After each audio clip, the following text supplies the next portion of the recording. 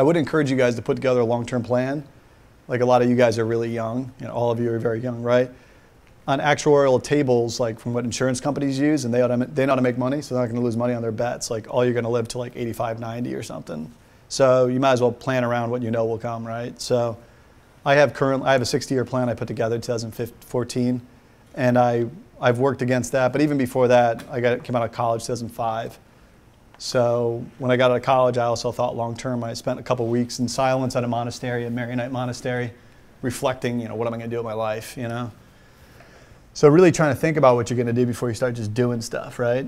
So I would encourage that. So so a lot of like my pathway that I go on, and I do this in business too, it's not a linear approach where you just go like sequentially, oh, I'm going to go do A, B, C, D, E, F, G, it's going to equal Z, right? So people look at what I'm doing and they're always like super confused, like what the hell are you doing? Like why are you going to law school?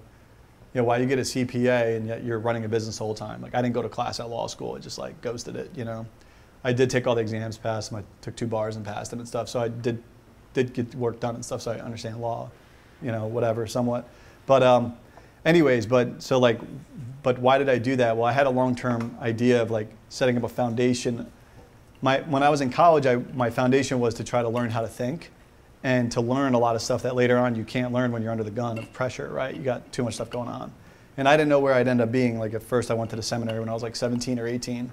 But that didn't work out because of obedience reasons. It's just too hard to follow. I mean, that was the hardest I ever tried to follow rules, but it didn't work. But anyways, and then... I was also kicked out of Montessori school. Which is for kids who can't obey. Yeah, So, I think that's a record. So. Yeah, and I was like kicked out of my high school too. So, and but yeah, I've always had problems with authority. It's not, you know, really, but in my head I was always like, the authority's always off, you know? But anyways, but looking back, my personality's better for entrepreneurship. It doesn't fit well within structure as much as other people, you know. So, but God creates everybody differently, right? So you got to just figure out who you are and then play to your strengths.